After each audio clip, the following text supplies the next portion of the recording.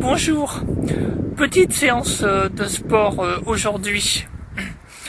Alors, je vais vous parler de la marche athlétique. La marche athlétique, peut-être vous ne savez pas ce que c'est. Alors en fait, c'est de la marche de vitesse, si on peut dire, qui se pratique sur piste ou sur route. Alors j'en ai fait quelques années en compétition, sur piste et sur route. Alors sur des distances assez modestes quand même. Je faisais pas plus de 10 km. Oh là, il y a de l'ombre là. Je ne faisais pas plus de 10 km sur les épreuves, ou alors des épreuves à l'heure. Des épreuves sur piste à l'heure, c'est-à-dire en 1 heure on fait la plus grande distance qu'on peut, quoi. Voilà, bon, j'avais un tout petit niveau, hein, c'est-à-dire un petit niveau régional si on veut. Voilà, R1, R2, je sais plus, bon, voilà. Alors donc moi j'aimais bien le 10 000 mètres ou le 5 000 aussi. J'ai fait quelques petites épreuves en salle. C'est même des distances qui peuvent être plus courtes que ça d'ailleurs. Voilà, alors je vous explique un petit peu. Alors la marche athlétique, pour vous résumer, je suis pas une pro non plus, voilà. Pour vous résumer, bon, il y a des règles. Il y a toujours des juges sur une piste ou sur la route, il y a des campés à différents endroits qui vont vous dire si vous marchez bien ou pas, suivant des critères qui sont pas toujours très objectifs, même on peut dire. En fait, les critères principaux, il faut que la jambe soit tendue. Enfin, ça c'est pas une règle. Il y a 2 règles en fait. Qu'il faut toujours qu'il y ait un pied au sol. Qu'il faut pas décoller, si vous voulez, parce que si on décolle, ça veut dire qu'on court. Voilà. Et l'autre règle, c'est qu'il faut que la jambe soit tendue, la jambe qui porte soit tendue. Si je me souviens bien, c'est les 2 règles principales. Après, il y a tous des facteurs subjectifs.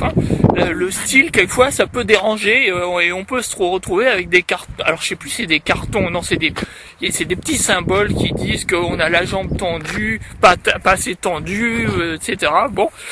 Et on peut se faire éliminer. Moi, ça m'est déjà arrivé de me faire éliminer parce que mon style de marche ne plaisait pas aux arbitres, quoi, enfin aux juges, je sais pas comment on appelle ça. Bon, voilà. Donc aujourd'hui, j'ai décidé de marcher un peu, un peu de marche sportive, quoi, en ville, en arrivant au stade ici. Enfin, c'est pas tout à fait le stade, ça, mais c'est à côté. Et je vais même essayer de vous en faire un petit peu. Alors, je sais pas, en portant le portable, si ça va marcher. Peut-être en le posant. On va essayer de faire ça. Bon, je sais pas ce que ça va donner. Alors, je vais mettre sur pause.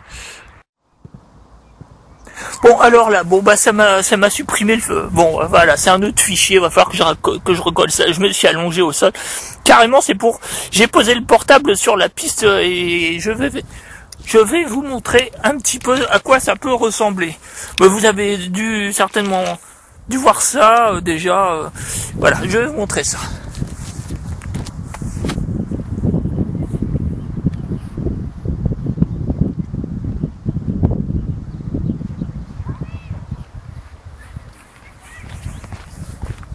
Je refais.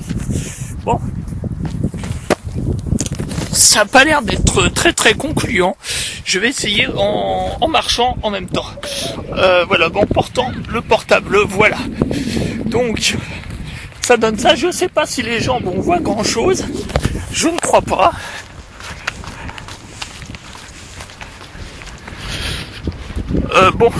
Je crois pas. Bon, en fait, je vais arrêter la démonstration parce que c'est un peu nul et qu'il y a personne pour me filmer, donc voilà. Donc en fait, c'est à propos de ce sport, du coup, ce qui est bien par rapport à la course à pied. Il y a beaucoup de choses en commun. Parce que c'est du sport, c'est du cardio, c'est de l'entraînement d'endurance, de vitesse, enfin tout ce qu'on veut. Ça, il y a de ça en commun. Ça fait travailler un peu d'autres muscles que la course à pied. Et surtout, le gros avantage, c'est que ça évite les chocs, notamment aux genoux. Donc finalement, en faisant de la marche athlétique, on a quand même un avantage par rapport à la course à pied. Donc pour éviter les chocs, les traumatismes, voilà, même les coureurs à pied peuvent en faire. Je veux dire, si après des séances dures, par exemple, ils peuvent faire de la marche athlétique pour pouvoir continuer à s'entraîner au niveau cardio, quoi, en fait. Voilà. Bon, et ben écoutez, et ben j'espère que mes petites explications n'ont pas été trop inutiles et que vous aurez envie d'en faire. En plus, c'est le moment, hein, parce que les sports collectifs, c'est terminé, hein, pour l'instant. Les sports en salle, c'est la même chose, donc il faut s'entraîner tout seul, quoi. Voilà, et c'est ce que je fais, moi, maintenant. En plus, je suis en vacances. Mon fils est en vacances, donc j'en profite. Allez, au revoir, gros bisous, merci.